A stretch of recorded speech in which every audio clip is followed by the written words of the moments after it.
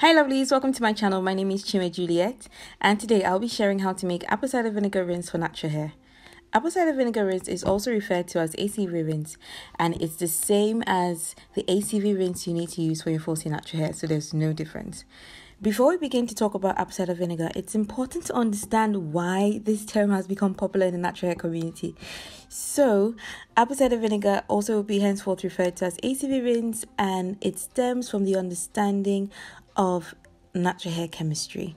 For our falsy hair to thrive, or generally natural hair to thrive, you need a balance of not only protein and moisture, but also your pH. Your hair and the pH of products must be regulated to maintain a healthy head of hair. And in case you don't know, pH means hydrogen strength. So people also call it potential of hydrogen. It really depends, but all it means is the strength of hydrogen. Okay, so pH shows if a product is acidic or alkaline, and this can only be possible if the product is water-based.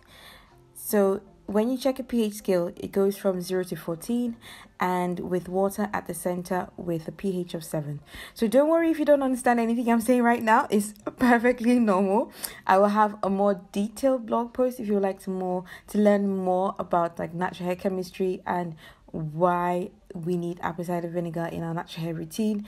So you can find that on my blog. I'll have everything posted on by tomorrow. So when a product has a low pH between 0 to 6.9, is considered to be acidic, and healthy natural hair has a pH between 4 to 5.5.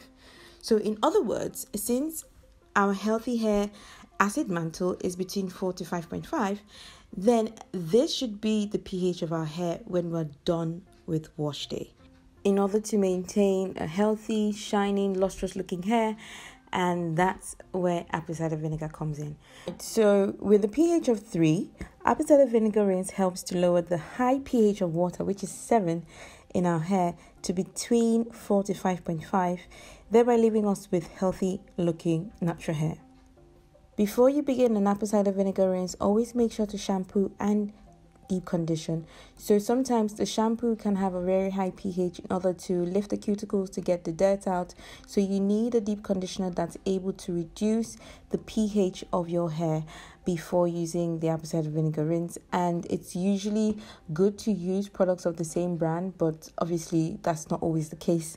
So, but if you can, do use products of the same brand, because they are usually formulated to make sure that your hair's pH comes back down. Alright, so to begin to make the apple cider vinegar recipe, I'm using Bragg's apple cider vinegar, and as of the time this video is being published, this brand has become the most popular when it comes to apple cider vinegar. So I do recommend it, but you can use any brand that you have. Alright, so what I have here is 1 pint of water, and all I'm going to do is take half a cup of apple cider vinegar. This recipe works well for me because it's not so strong and is not too diluted, so it's just right. If you don't have a measuring cup like mine, that's absolutely fine. Just you can use the measuring cups you have and play around with it until you get that perfect ACV rinse recipe.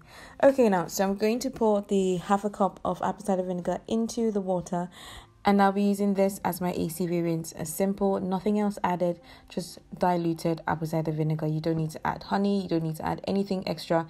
This is a simple apple cider vinegar recipe that will help your cuticles close in order to prevent split ends, breakage, and keep your hair from being highly porous.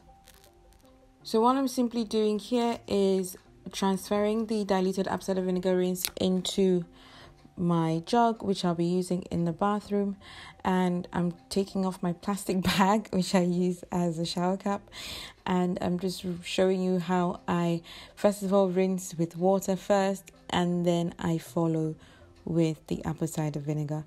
So you can use it anyway. You can pour it down your hair first, or I prefer to put my twist in it first, so make sure that the ends of my hair get all that precious diluted apple cider vinegar before I then pour it down my hair. So that way every part of my hair closes well and doesn't have any issues with cuticles being raised.